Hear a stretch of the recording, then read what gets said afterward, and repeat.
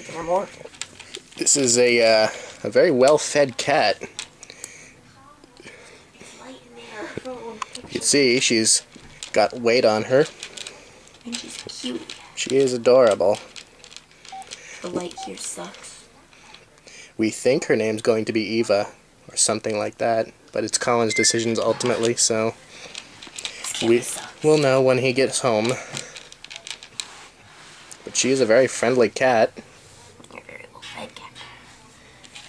You see she's striped.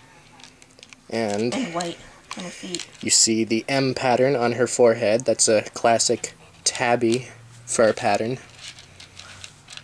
Cute. And you can't really see her hind legs very well, but they are striped white. No, they're not striped. Well, not striped, but yeah, they are white. I think that's a tuxedo coloring. Not coloring. Tuxedo cat. Yeah, a tuxedo pattern. Spaghetti cat. I think that's a tuxedo pattern.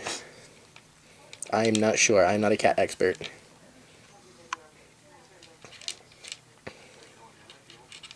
This cat loves me. Mom said she might love me more than Colin. Oh, shush. That's what she said.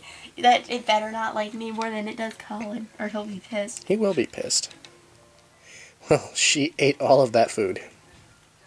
I'm not sure if I should get her more or get her water.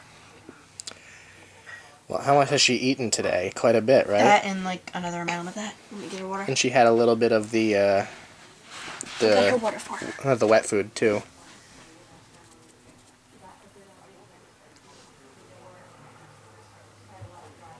She's very affectionate.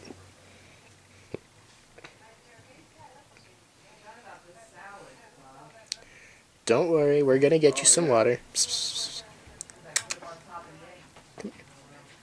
Kaylee's got water. Oh, look at her. She's Look at her. She's probably like, what? No, not more food? She going back under the bed?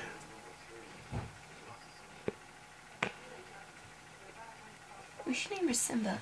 No. Such a typical cat's name. Is it really? Yes.